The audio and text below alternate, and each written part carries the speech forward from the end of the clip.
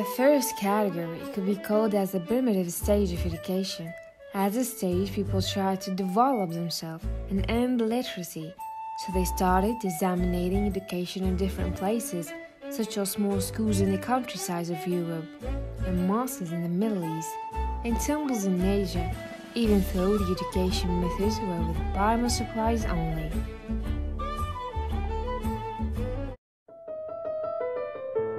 The second category could be described as latter period of time where boarding schools and churches were a better way for education and supplies were provided, but it required high financial costs which make such education affordable for nobles and rich people only.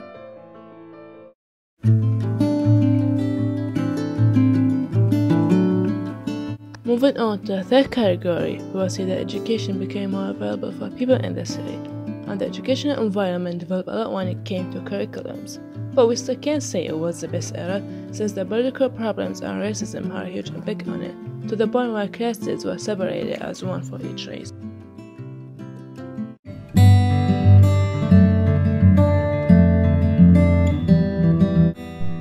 In the first stage, we could say that the biggest much of progress was made. The classes step by step started changing from teacher-centered to student-centered. Education wasn't all about teaching informations anymore, and teachers started studying the students' personalities, abilities, and learned new techniques and tools that were able to make the learning process much more fruitful, such as using group work, games, and activities, which led to the huge amount of development in the education history.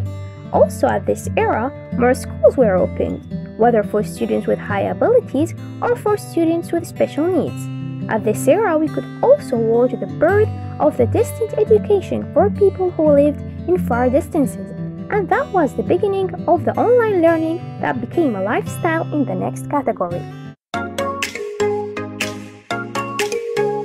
The last category that we'll be discussing today is the one we are living right now. After the situation of coronavirus that we faced in the last 2 years, we were forced to learn in a new way, which is online learning. And that transformation that happened in the education process, we could say we were badly affected by it, even though it's a newly discovered way that just keeps developing day by day, using all the technical ways that could afford a simple kind of touch between the teacher and students. But we still aren't sure of where the future of online learning is going to.